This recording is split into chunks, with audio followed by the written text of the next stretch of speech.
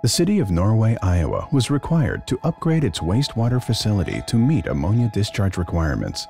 The 132,000 gallon per day partial mix aerated lagoon system was built in the 1980s.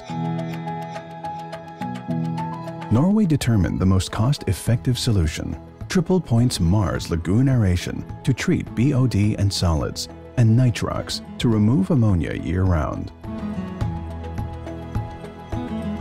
Following aerated lagoon treatment, water gravity flows into the NitrOx, a small footprint nitrification reactor that removes lagoon ammonia at temperatures as low as 0 degrees Celsius. NitrOx consists of 2 dual-tank treatment trains. Each tank is filled with attached growth media to cultivate nitrifying bacteria. Aeration grids create turbulence to keep the media in motion. Each treatment train has a small tank heater to increase the water temperature in winter just a few degrees to guarantee nitrification. Sensors provide real-time feedback on operating conditions and trigger adjustments that minimize energy consumption.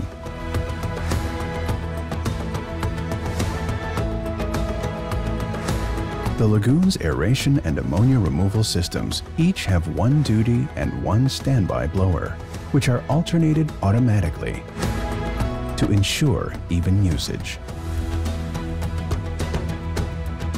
Variable frequency drives allow each blower to be controlled either manually or via a DO signal.